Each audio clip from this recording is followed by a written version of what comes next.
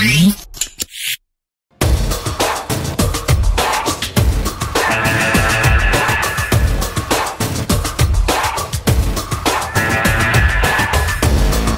feel we're ready to take another step. How far that can go, well, only time will tell. No one puts more pressure on themselves than yourself. And we're trying to get it at a level that all the UCF fans will be proud of.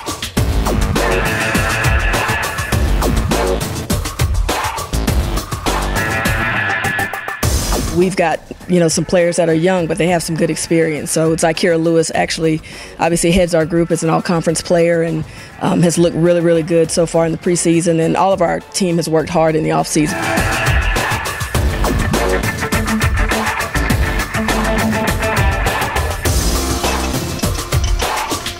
Being from here in Orlando, I'm just really looking forward to it, playing for our hometown fans again.